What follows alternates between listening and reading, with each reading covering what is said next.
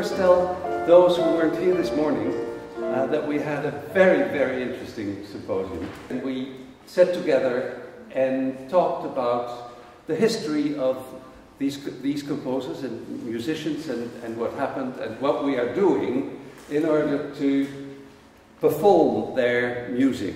To know their history, first of all, to know what the music was, what they wrote, and to try to have that music performed as much as possible. With the launch of the website this afternoon, really a very big step forward in our goal, because through the website, everywhere from all over the world, people can go and look, listen and see, and in the end also download or find the way how to download the music in order to play that music all over the world. We are at the beginning of a new era of the Leo Split Foundation. And I'm positive that the foundation will find ways to continue activities, concerts and international collaborations. And of course, it is also of importance to the city of Amsterdam, since we cannot and should not forget what has happened in our city more than 70 years ago now. And it's an honor for me to officially launch the website Forbidden Music Regained. And by saying that, I would like to ask Leonor and Karim to step forward and take us into the website and the world of this new site. Leonor and Karim, please.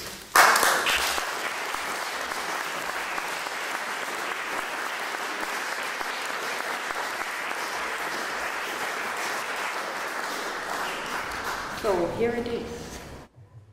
But perhaps we should go to the most important page first.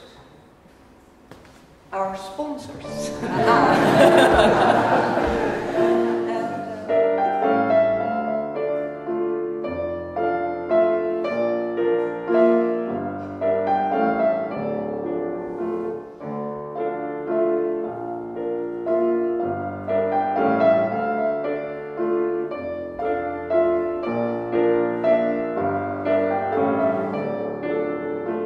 And one of the goals is that all these manuscripts, we would like to make them available. So this is our dream.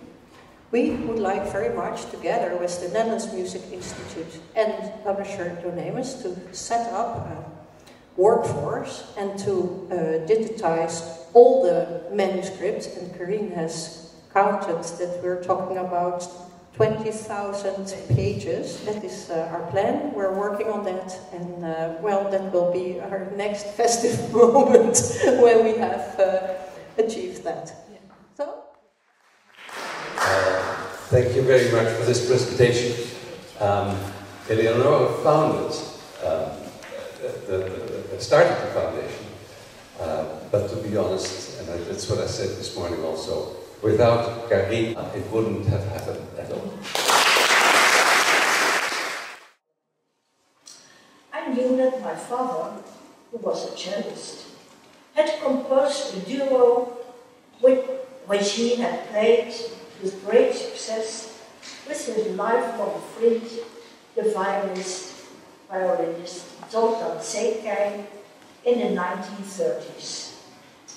I had the score in print, but I had never been able to find professional musicians who were willing to take it on the repertoire. The Leo Smith Foundation could be the bridge to a performance. Let me tell you something about my father.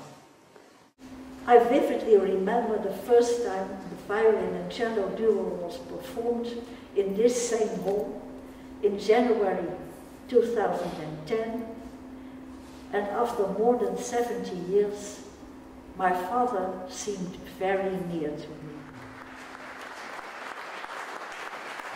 we have a surprise for you, because I thought everybody here would very much now like to hear some music by Paul Herman.